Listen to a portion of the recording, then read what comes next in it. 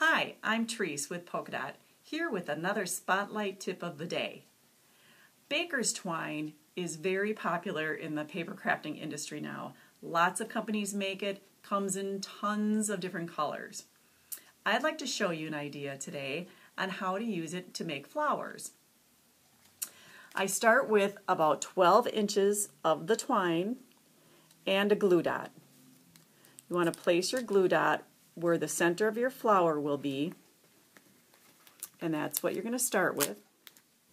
Using your twine, you're going to press one end into the glue dot and then go around and around, making little figure eights with the twine.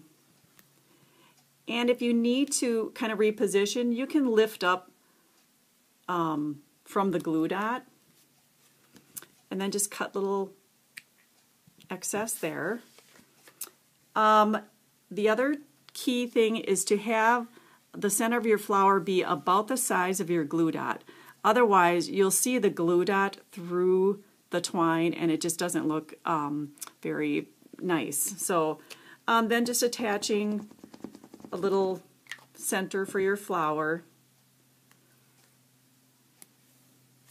and you have a cute little addition to your card or project. Enjoy your day.